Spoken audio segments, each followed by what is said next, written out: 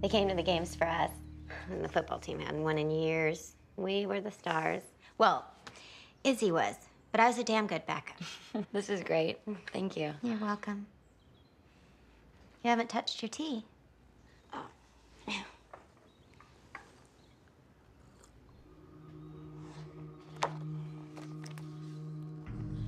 What is this? Oh, it's just some herbal mixture. Vervain?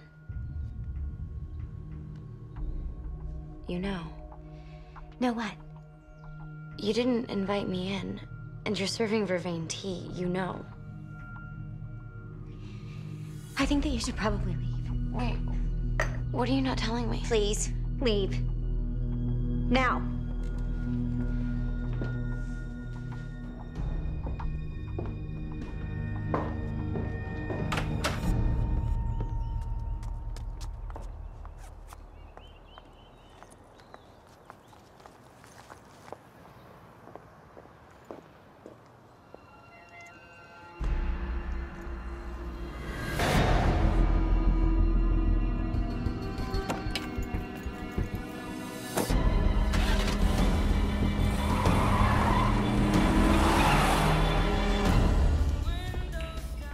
Bourbon.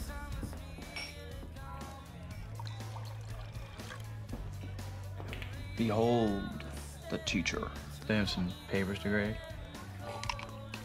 It's more fun with a buzz. Well, most things in life are. Sober's depressing. You don't strike me as somebody who gets depressed. You say that like you know me. No. It's just a hunch.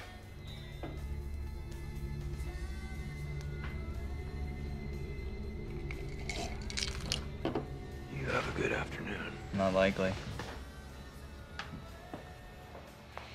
Daytime drinking, huh? It's all the rage. Listen, I need a favor. You've ever been in love? Excuse me? You've ever been so bent on someone that just have your heart ripped out by them? You forget I was married. Right. Gay husband. Chill out what I'm having. Sit down.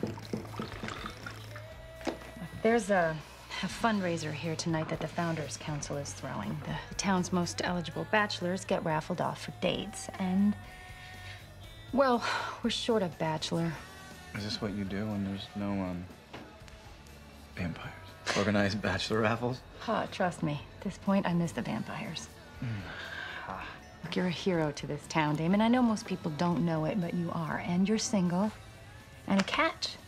Oh, come on, help me out. Carol Lockwood won't let me live it down if I come up empty-handed. You know, a room full of women clamoring to win a date with me. Sounds tasty. Thank you. One thing.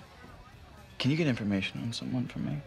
Alaric Saltzman, the history teacher. There's just something a little off about him. And I just want to make sure that the high school did their homework on this guy. You got it. Thanks.